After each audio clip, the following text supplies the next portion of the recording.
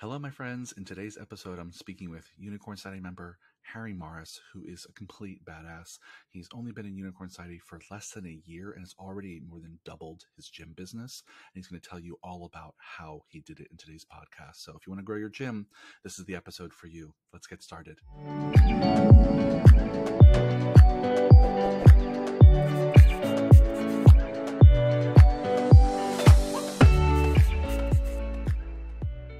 Hello, fitness business nerds. What's up? Welcome to another episode of the Business for Unicorns podcast.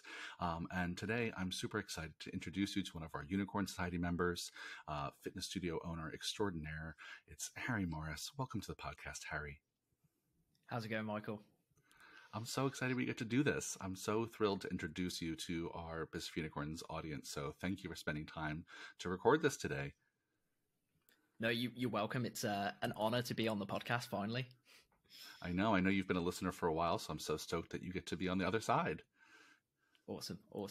Yeah. So for those of you who don't know Harry already, Harry is a Unicorn. So you've been a Unicorn Society member for what? Just over a year now? Is that right? Just under. Yeah, it's a Just year. Under a year, not even weeks. Yet. Oh, yeah, wow. Okay. So such a fresh little unicorn. And Harry is the owner and director of a place called Fitness Studio 46 in the UK. I'll let him say more about it in a few seconds, but I'm so excited to introduce all of you to Harry because since the day I met Harry and he operates the gym with his brother, Hugo, I've been so impressed by their commitment to having high integrity, their commitment to standing out in their community, their commitment to networking, their commitment to creating great marketing and social media content. Y'all are so great at so many things. I'm so thrilled to be able to pick your brain and share some of the things you're amazing at with our audience today. But let's get the party started, Harry, by just tell the listeners a little bit about Fitness Studio 46. Where is it? Who do you focus on? Go for it. Yeah, awesome. So we are in the UK, as you said. We are slap bang in the middle of the UK. For any American friends who have ever watched Peaky Blinders, I'm pretty much right from that area. Yep. So yeah, we're next to a Peaky Blinder pub, which is great. And we help with busy professionals. So we're specifically sort of working with people who have professional careers in maybe accounting, law, management experience, and we're generally doing small group personal training as our main offering, and we work with as many as 5 people at one time. Great. Yeah, I love it. And I love that focus specifically on working professionals. You seem to have a lot of them in your market, which is fantastic. And actually, let's kind of start there. Let's actually maybe start our conversation at marketing. I know you've done a lot since we've started working together less than a year ago to really transform your marketing and your approach to marketing. I know when we first met, your marketing, I say this without judgment, with all love in my heart, your marketing was a little bit like, we're for everyone, right? And so can you just talk a little bit about like your original approach to marketing, and then we'll talk a little bit about how you've changed it. Yeah, well, I think that was pretty much our tagline. Was like I think it used to be we help anybody get in shape and stay in shape was our tagline. And by trying to appeal to everyone, we were essentially appealing to no one. So we really had to narrow our focus on who exactly we help, and then really kind of learn the language, the pain points, how to communicate with that avatar, and we've built our marketing out from there. Yeah, and now you're speaking like a true marketer now. So, you really turned a corner. Yeah, and I just want to start by like kind of normalizing that, because I think a lot of gym owners, when they first open, they want to be everything to everyone because they don't want to say no to any business. They don't want to give the impression that they're turning people away. They want to give the impression that they're really inclusive, welcoming environment for everyone. So like, I want to fan the flames of that impulse, right? We want our spaces to be inclusive, welcoming spaces.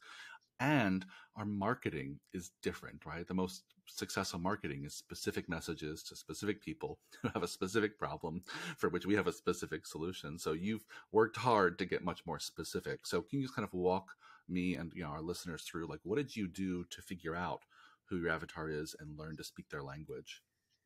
Well, the credit has to go to Unicorn Society.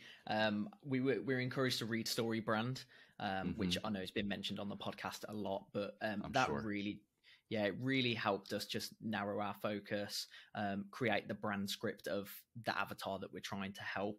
And then we funneled that through the website, any social media that we put out, any banners that we produce, flyers, anything marketing related, we're always speaking to that avatar.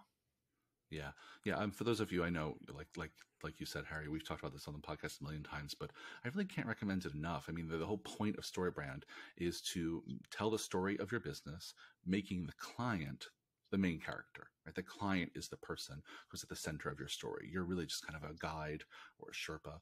And so I think that what happens is that oftentimes when we start a gym, we tell a story about us. We tell our story as the owners and the founders and the trainers.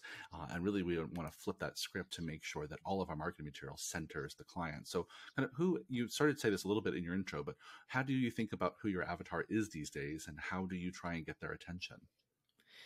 So really, I think it started with looking at the commonalities between everybody we already had, because I think even accidentally we kind of just gravitated towards people who had professional backgrounds. I think we're located in a business park, so that probably had something to do with it. And mine and Hugo's kind of personal nature, I think it does lend itself towards busy professionals, just in the way that we speak and our sort of manner. So that market came about kind of organically. It was really a case of stepping back and looking at who we had in the gym and realizing what the common denominator between those people were. And I think, does that answer your question? Was there a part two to that one? No, I think that's a great one. So once you figured out, like, okay, these are the kind of people we're serving, here's the common denominator, walk me through, what did you do next? So from there, it was just thinking, well, where do these people exist? So we joined our local chamber of commerce, went networking, started introducing ourselves to these businesses. I think I sent over 800 emails to local businesses, reaching out to them and offering to come in and speak on health and fitness and lunch and learn. And that was really the main emphasis, was actually kind of shaking hands and kissing babies. Yeah, like you're running for mayor. Yep. Yeah, exactly. Yeah. I love that so much, right? Because I think that's a question that people often just skip right over, is they might know who their avatar is, but they skip that really next important part. Well, okay, where are they? Where are the eyeballs of our avatar on a regular basis? Where do they work? Where do they shop? Where do they play? Where do they hang out? Where do they vacation? What magazines do they read? Where do they go in our neighborhood, right? I mean, all of that tells you what your marketing strategy should be. Right. Certainly we can, even if you're just targeting them through digital ads, you need to know their hobbies, the things they care about, where their eyeballs are, so you can even target them appropriately. But if you're targeting them out in the real world, it's even more important. I know we are going to maybe circle back to this later, but maybe let's talk about it now, because you mentioned your Chamber of Commerce. I know this is something that I think is kind of an underutilized strategy that more people should use. And you've had a lot of success with this. And pretty much every market I know in the US, and I think most in the UK, have a Chamber of Commerce, some local organization that's responsible for kind of business networking and business health in the area. And you've had an amazing connection with yours. Can you just talk people through like what happened there? Yeah, so it was actually a tip I picked up from Steve Krebs. It was on the Yo Grow Your Gym podcast, but he said that he really built his gym foundation from the Chamber of Commerce. He said that he offered free training to the 5 most powerful females in his chamber. So really that got me thinking about getting involved with it. So I took on a membership as a startup, got out into the networking circles. They host regular meetings, and it was just a case of introducing myself to not only the businesses, but the team who run the chamber. And I managed to really form good relationships with the relationship managers at the chamber. So they're connected to hundreds of businesses. So if you need an introduction made, then they're the people who make it. And I think my local chamber is 800 businesses divided between 4 relationship managers. And I have a very strong relationship with 3 of those 4. So really that opened the door to getting in front of these businesses. But specifically, I actually ended up working with those relationship managers. They got health and fitness advice from us and wrote them programs, and it's continued to grow from there. Yeah, that's so amazing, Harry. I think it's such a great kind of grassroots local strategy. And for listeners who have a Chamber of Commerce, why not start there? And if your avatar, like Harry's, is working professionals, then why not talk to the people who know literally every business owner in your community, right? The Chamber of Commerce, the whole point, the reason for them to exist is to be super connectors, right? That's the function of the organization, is to be super connectors between different business owners and resources in the community. And so, what a fantastic way to insert yourself right into the kind of the belly of the business beast in your community. And now that you're, Yeah. really connected with the people who are at the center there, they can connect you anywhere you want to go. Yeah, and I think really it's I went in with a very specific mindset of how I was going to interact with the chamber. And I noticed a lot of businesses, they're in there it's like a promotion. Like they're just in there talking about how great they are. Just pitching themselves, yep. Just pitching themselves left, right, and center, and they're not giving anything. Yep. I went in with a very big give mentality. It was doing lunch and learns, offering to do speaking parts for... I actually spoke at the Chamber's AGM because they wanted to have a health and wellness focus. So it was really just giving of my time, giving of our resources at Fitness Studio. And I think that's really what cemented that relationship, just going and seeing what value we could offer as opposed to what we're going to get from the chamber. Yeah, that's amazing, Harry. I think, for anyone doing any kind of networking, what a great mindset to start with, which is I'm just going to go in with the energy and attitude of like, I'm going to give what I can. And what I'm going to give is maybe some of my time to speak at events. I'm going to give maybe some of my time to do some lunch and learns and teach what I know. I'm going to use maybe offer up my gym as a resource to the community, people who want a place to come meet or gather, right? There's plenty of ways that we can just offer ourselves up. And, you're going to get very popular very quickly with that kind of attitude, right? You get very popular very quickly when you offer to give free lunch and learns or free talks. And that time comes back in the form of clients. I know you've already gotten a lot of business from this strategy. Can you just talk a little bit about your ROI on this so far? Yeah, so I need to do the specific sort of calculations. One of the things we're improving is monitoring more key performance indicators, but yeah, totally. Yeah, I mean, I've wrote a lot of programs for the chamber team because they don't all necessarily live local to the gym. And that was actually subsidized by the president of the chamber. So any team of the chamber, any team member of the chamber, they got a 50% subsidiary on any health and fitness, anything they wanted to do for their health and fitness with us. So it was really good for them. It was good for us. It reflected well on the chamber. So we wrote a lot of programs for people, just kind of consulting with them. We've had 2 business owners join. I think I've had multiple lunch and learn opportunities that probably led to email capture and sales down the line. Totally. Yeah, totally. We can circle back to the KPIs and have you back on the podcast as you continue the strategy to talk more about the ROI. But it's pretty clear already. You've had clients and opportunities and all kinds of things come from just connecting with your local chamber. And all of that came from being clear about who my avatar is and where are they. And if your avatar is working professionals, they're connected to the chamber in some way. So bravo, my friend. I think that's such a great strategy, and it's one that our listeners can go right now, today, and run with. Let's switch gears a little bit, because I know there's some other things I want to cover. I want to make sure we have time. Something else I know you've been working on a lot lately is that, you're a pretty small team. It's mainly you and your brother Hugo running the gym full time. And I know when you first joined Unicorn Society, one of your pain points was because it was just the two of you, you were kind of, excuse me, kind of always talking, always meeting, always texting each other, and there's no real structure to your communication. So you just talk a little bit about, in your early days, before you met us, what did some of your communication look like kind of as a team? Yeah, I think the communication was there, but it was just like boundaryless. There was no boundary. Totally. So it was nothing was being documented. We're obviously like brothers, so we talk about it at family dinners. We talk about it throughout the day. We'd call each other anytime.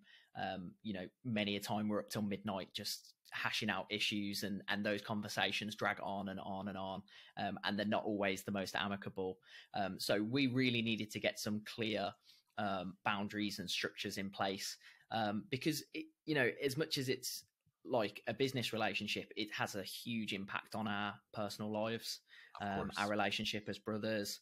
So we've had to try and systemize that early. I think that's probably one of the first things we did when we got to Unicorn Society was create more of an operating system for the gym.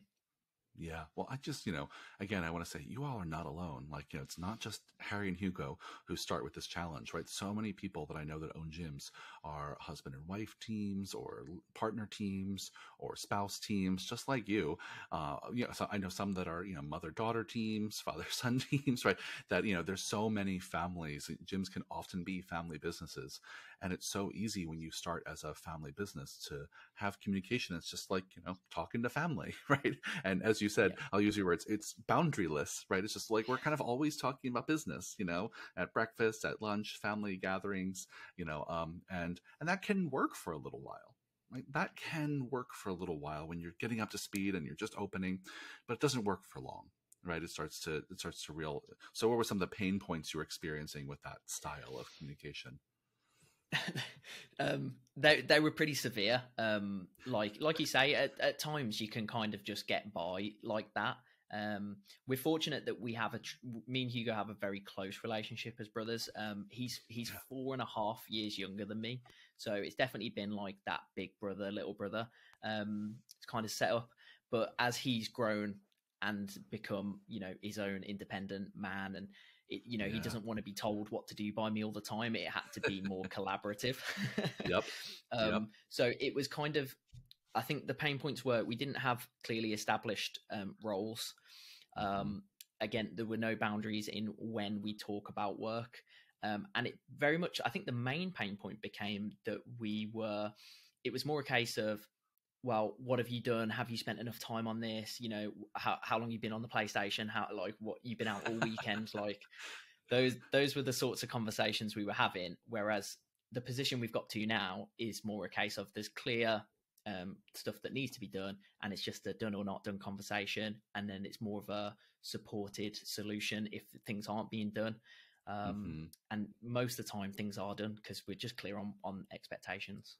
Yeah. Well, and bravo. I mean, it's so easy to get stuck in that original place of just like, we're going to keep doing what we're doing. And I'm going to, shame you for taking too much time off. And I'm going to be mad at you because I saw you playing video game.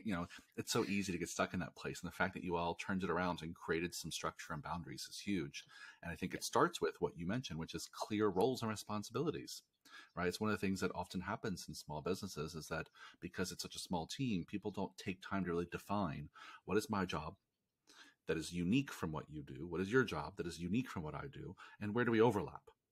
Who gets to decide what, what lane are we each sprinting in? Because if not, we're just kind of running in each other's way all the time. We're all in each other's business. And that's so inefficient. Yeah. And so I know that, when you joined Unicorn Society, in Unicorn Society, we run a version of the Entrepreneur Operating System, or EOS. We have our own version called Frameworks for Unicorns. So I know that that's what you run those days, but without going through the whole system, can you just talk a little bit about what is the pace and the structure of your communication these days? Yeah, so the biggest thing that changed as a result of the EOS and the Unicorn mission control document was introducing a weekly meeting, a clear, structured mission control meeting where the key issues are outlined. We try not to go too off topic in that meeting. We do it on a Monday, so we actually did it on the day of this recording, and it just gives us a clear focus for the week. And it's a case of what we agree in that meeting. Once it's done, your time is your time. We're not going to start changing the plan all the time. If something comes up, we might add something in, or we might move a task over to the next week. But generally it's like it's agreed upon and it's done, and you can do it in your own time as long as it's done by the next mission control meeting. Then we're all good. So that was a big one. That's fantastic. Yeah, can you just walk through? You don't have to go through every single item, but just what do you do in your mission control weekly meetings? Like what's just a few big highlights of the agenda? Yeah, so one of the biggest things is the done or not done section. So we we just review last week's tasks and we talk about whether they were done or not. And then if not, it's trying to just approach it with what can we do to help rather than just get it done. Totally. So that's huge. And I think just being more data driven. So we check the weekly dashboard and it just highlights what the key areas of concern are. So, are we getting enough leads through the door? Have we collected any emails? What's our conversion rate like? What's our retention or attrition like? And then that just keeps our focus narrow. week to week. And then a final sort of big key point of that document is the quarterly projects. Yep. So obviously we do quarterly planning with Unicorn Society, and it's a case of when we check in on what's happening every week, it keeps our focus narrow because we're always working on what our quarterly projects are. And rather than our past approach, which was we just need to fix everything now. Yeah, totally. I love that. Yeah, that's so much in the absence of like some structured planning process. Every business's attitude about problems is let's try and fix everything right now, and that's such a recipe for disaster. It's such a recipe for burnout. It's such a recipe for confusion, right? And constant disappointment that we can never fix it all. Like we have to eat this elephant one bite at a time. And so good for you. I think that's a great overview. So just repeating back what I heard is there's a focus on big picture quarterly projects that get defined once a quarter. There's a focus on key metrics. So looking at a dashboard of like what are the numbers of the business, leads coming in, emails gathered, revenue, etc. Every week you're looking at that, and then looking at important tasks. Are the tasks done or not done? Are we spending our time on the most important things? And when you're not, it's really a conversation about, okay, well, what do we need? What kind of support do you need? It's not about shame and blame. It's really just about, okay, well, it's not done. Let's talk about what got in the way and how do we get it done this week? That's not always easy because sometimes there's real frustration. But the fact that that's the intention you're going in with is fantastic. Yeah. And so since you've been doing those weekly meetings for a while now, what have you noticed that's changed in you, in the business? So between us, as in me and Hugo, we are just so much happier. You said about burnout, overwhelm, stress, confusion. We were dealing with all of those things. So yeah, we're just much more settled in our personal lives, much happier at work, less confusion, less bickering. We just come in, get the job done, and it is obviously translating into tremendous growth at the gym. We're just growing month on month on month since joining Unicorn Society almost 12 months ago. I need to check the exact numbers, but we're over 200% up in revenue. We've more than doubled the size of the business. So yeah, I mean, that can be a plug for Unicorn Society. It's transformed. It's not only transformed like our lives, like personally, but the business is just like brand new. Yeah. Well, thank you for sharing that. I mean, it's a testament to how much you and Hugo came into Unicorn Society just ready to do the work. And y'all have been like sponges, just like, tell me what to do. I'm ready. I'm going to do it. And then you actually execute, right? I mean, none of that would have been possible if you didn't actually run with the damn ball and execute the things. And so, bravo to you. I think that's so huge. And it seems like your growth isn't slowing down anytime soon. So congratulations, my friend. That's amazing. All right. Well, I know we have a few more minutes, and there's one more topic I know we wanted to talk about maybe very briefly, which is I know you recently went through a rate change and increasing your rates for your clients. I know this is a topic we've talked about in this podcast before, but I like talking about it pretty frequently because it's a common place where folks get hung up. We keep our rates the same for too long, which ultimately means we're just kind of eating into our profit margin. And I know you had to do a rate change that was tough for you. It was something you had to grapple with, just kind of personally, emotionally, and then of course the logistics of it all. So can you just talk a little bit about how did you realize it was time for a rate change, and then how you brought yourself to finally do it? I think I've always known that we needed to do a rate change. The truth is we set our rates way too low when we first started. I think it is down to naivety, underconfidence, inexperience, all of the above. So yeah, the pricing was broken before we started. And then we've kind of just found a way to limp along. Our gym was not profitable. It was affecting our personal lives. Hugo still lives at home because we're relatively young. But I've since opening the gym, I've got married, moved out of home, had a baby. So the gym, it was becoming a real drain on our personal lives. And pricing was one of the issues at the heart of it. So that it's always been in the back of our minds, but I think emotionally I've just struggled to confront doing it. Probably again, inexperience, underconfidence, a bit of naivety, but I knew it's something that had to happen. So really, again, another Unicorn Society plug. It was just opening that conversation up with you personally, Michael, in our calls. And you really just kind of challenged me to do it. And I just did it. And all the templates and framework and support is there. So the emails are scripted and drafted out. You were giving me advice on like how much notice I needed to give clients. We'd already done like a small price adjustment, as in like 2 months prior to this adjustment, we'd put our pricing up for new joiners. But even that wasn't enough. So I've actually had to kind of relay different communications to different members. Some of our people who have been with us since day one, they've had a steeper price correction, whereas some of the people who were joining fairly new, their price adjustment is smaller. And we've actually doubled our pricing for new joiners. And we've already got people joining on that new price, which is literally double what we were charging, and they haven't even batted an eyelid. So yeah, it's going to come into full effect on May the 1st, but all the communication is out for it, and it's been really well received. And we've just added a significant chunk of revenue to the business without having to onboard more people. Yeah, I just want to give you applause through the podcast microphone, just like, bravo, my friend. I know how hard and scary it can be to say, listen, all these people who've been with me for years and helped me grow this business, I don't want to raise my prices and have them leave. I don't want to piss them off. I want to honor, the rates that we've been at. And I really get that impulse. And I know when we first talked, that was a lot of where you were at as well. And not just you, every Unicorn Society member I've ever talked to who needed to do a price change started at that place of just like, if I raise my rates too much, people are going to be mad at me and leave. And sure, there might be one or two people who get mad at you and leave, but that's kind of the price of change. Right, you gotta crack a few eggs to make an omelet. Not that people are eggs, but you get the analogy, right? And I think that you're not alone. It's a tough place to start from. It's just like, gosh, I don't want to make people mad, and you didn't, right? I mean, you came at it with real thoughtfulness.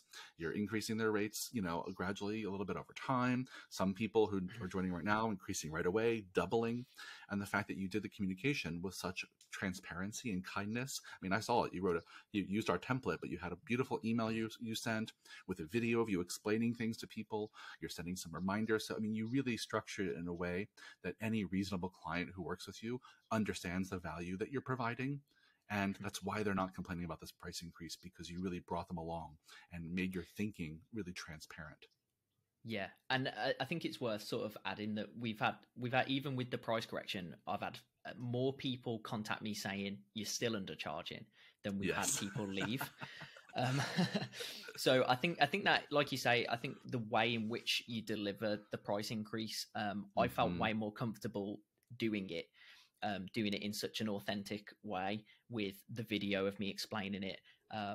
And the way that you structure the price increase email, the template that you give us in BFU, it feels like it's not just begging for money.